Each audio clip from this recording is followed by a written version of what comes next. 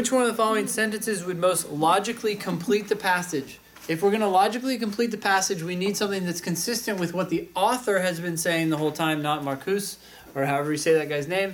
So, which were we debating here? It's between A and B. A and B. Therefore, while in principle there might be grounds for holding that advertising is detrimental to society, concession, right? Yeah, it could be detrimental because of everything that they've been saying. The Marcusian critique does not provide such grounds because of what we just said right at the end, right? People actually may buy things knowing that, hey, it's not going to satisfy their needs perfectly, but they'll satisfy them somewhat in some extent. Okay, and you were saying B as well, right? Therefore, although Marcusian claims about advertising are rationally justified. I didn't like that phrase. Yeah. It seems a little strong. I just never crossed it. Rationally justified sounds... See, like, while in principle there might be grounds, that's a lot softer of a concession. This is going a little far. The mistake of many recent critics of advertising is in their use of these claims for political gain. That's also a little strange. No, Allison, would you agree? No, it is strange, yeah. Yeah, the mistake is in their use of these claims for political gain. I think it's just that their claims are wrong, not that they're doing it for the wrong reason, right? So, any other answers that are attempted in 21? Yes. E for me. Which one? E. Therefore, Marcusian critique of advertising is mistaken. Okay, that sounds good so far, right? It's mistaken.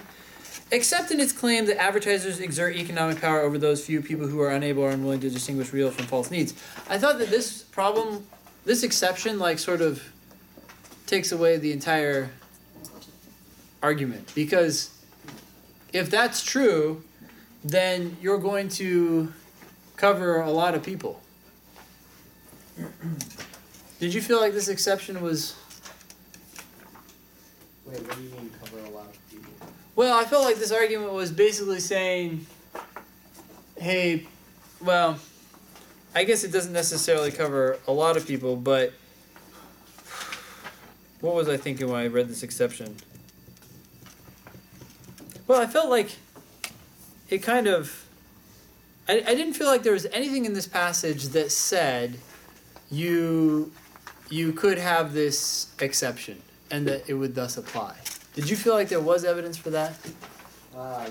Maybe, but I also read it fairly fast. I thought that at some point he said something about how even it very well may be true that they can't distinguish between their needs, but it doesn't mean that this is a bad thing, essentially.